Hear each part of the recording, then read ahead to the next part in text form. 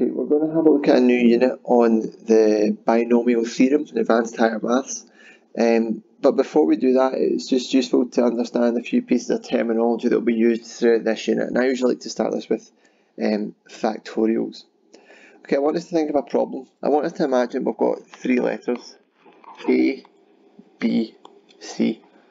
And the question is, how many ways can we arrange these three letters? Okay, so we've got A, B, C. We've got ACB, BAC, BCA, or CAB and CBA. Okay, so to arrange, I've used letters here, but if we just say to arrange three general objects, there are 6 possibilities.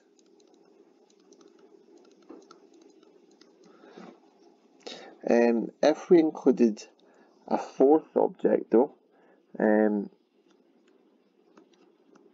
arrange 4 objects,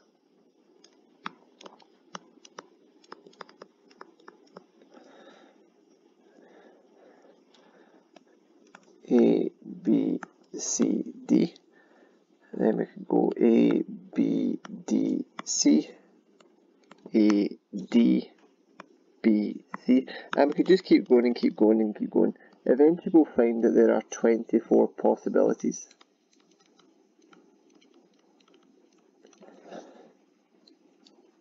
Okay, but what we're going to do is we are going to define something. Okay, we are going to define what we're now going to know as a factorial.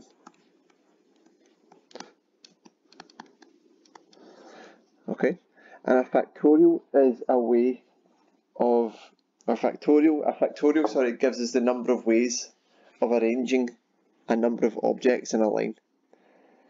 Okay, and what we do for a factorial is we write the number with the exclamation mark. Okay, so n factorial is the number of ways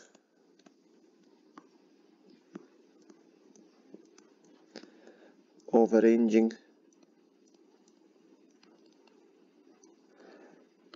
n objects in a line.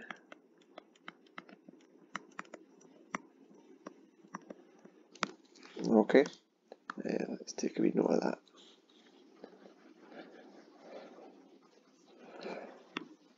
And we're going to define a factorial as having the following property.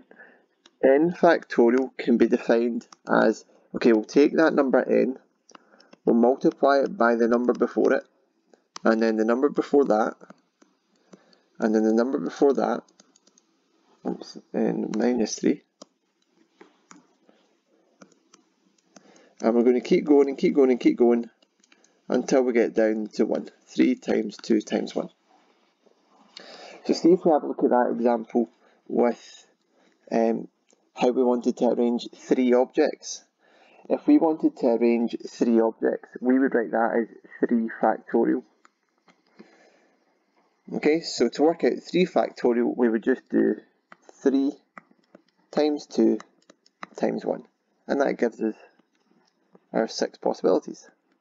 So 3 factorial is 6. The second problem with 4 letters or with 4 objects, well, I've said the answer is 24, but if we have a look, 4 factorial is 4 times 3 times 2 times 1.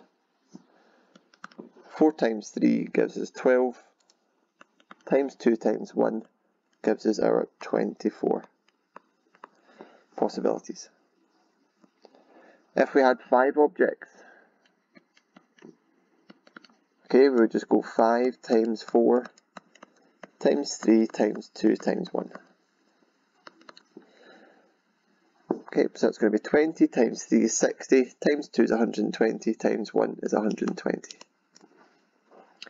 You will maybe hopefully notice a few things though, and it's going to help us use factorials in quite a helpful way. Notice here, see when we worked out 5 factorial, we've got the 5 here, but do you notice that C4 factorial, which is 4 times 3 times 2 times 1, 5 factorial is just 5 times 4 factorial. Do you see that? So I could rewrite 5 factorial is 5 times 4 factorial. Or if I wanted to, I could write 5 factorial is 5 times 4 times 3 factorial, because do you notice here, I could have just written it 5 times 4 times 3 factorial being 3 times 2 times 1. Okay, so we can have a better definition of a factorial. A better definition.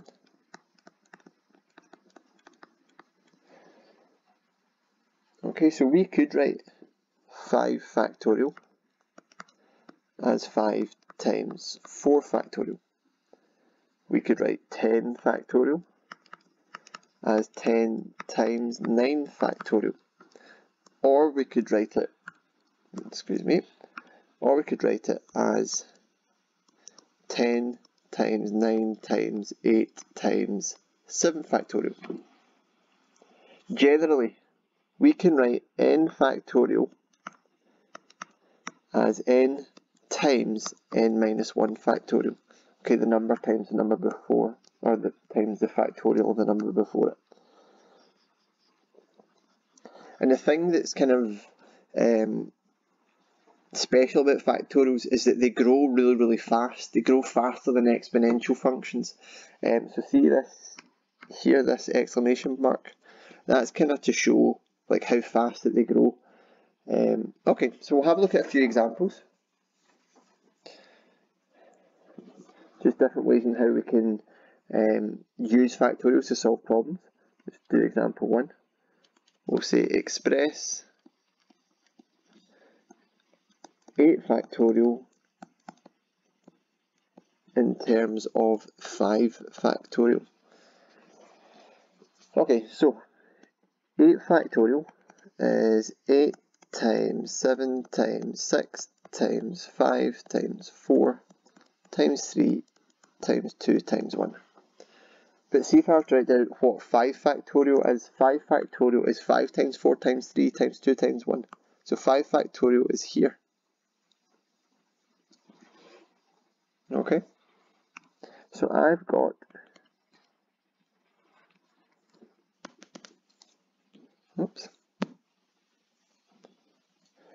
So we've got 8 times 7 times 6 times 5 factorial. Okay, we just want to simplify this part here. What's that? 56 times 6. 56 times by 6. 36. Okay, so that's going to become 336 lots of 5 factorial. Okay, let's have a look at example 2. We'll go express 12 factorial in terms of 11 factorial. Okay, so 12 factorial is 12 times 11 times 10 times 9 times blah blah blah 3, 2, 1. So 12 factorial can just be written as 12 times 11 factorial. And that's us for that one. Okay, we can also use factorial to simplify fractions. So we'll say simplify the following.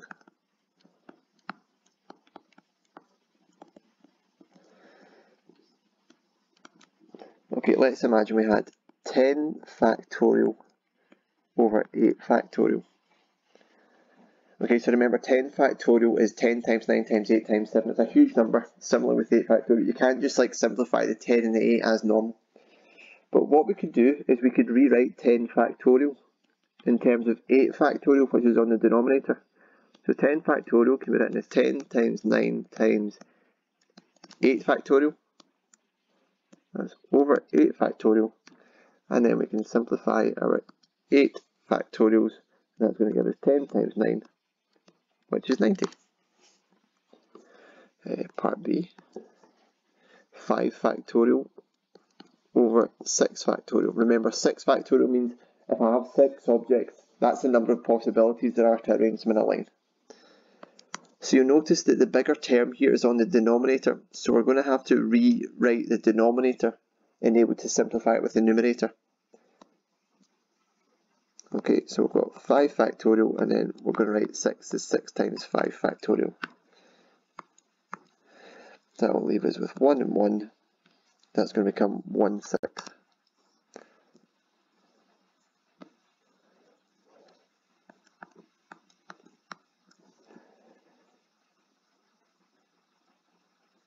Let's do part C.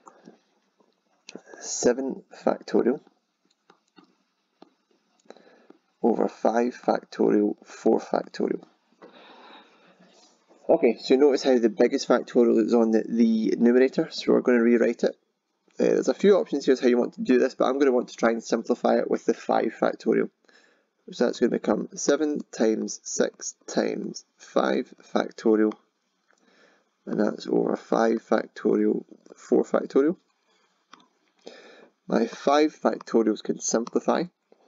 I'm going to be left with 7 times 6, well that's 42, over 4 factorial.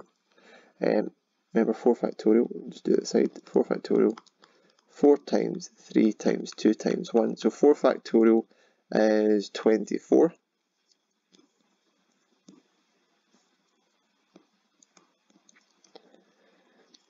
So that's going to come 42 over 24, which is 21 over 12. We'll do one final example just on how to work with these factorials just numerically.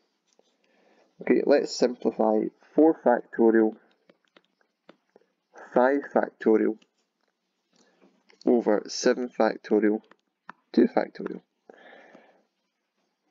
There's a few different ways you can think about this. Generally, when you've got like multiple terms, you can kind of almost pair them up. You can think, okay, this can pair with this, and this can pair with this. You don't have to do it this way, but in terms of ease. So if we look at the part that we've highlighted in yellow, we'll notice that the biggest term is on the denominator. So let's rewrite the denominator. So we can write that as 7 times 6 times 5 times 4 factorial. And with the blue part, so we're multiplying, the biggest term is on the numerator, so we need to rewrite that. So that's going to become 5 times 4 times 3 times 2 factorial over 2 factorial. Okay, we can simplify here. We can simplify this 4 factorial with this 4 factorial, this 2 factorial with this 2 factorial. If you wanted to here, I'll try and make this really small. If you wanted to here, you could multiply this 3 with this 6, but I'm just going to write that out fully. So we've got 5 times 4, which is 20 times 3, which is 60. 7 times 6 times 5, well 6 times 5 is 30, times that by 7 is 210. Okay, 30 goes into that 2 times, and 30 goes into that 7 times. Okay, so there's just a wee kind of introduction about how we can work with this factorial notation in order to simplify some expressions. This is just generally the starting point of working with the binomial theorem.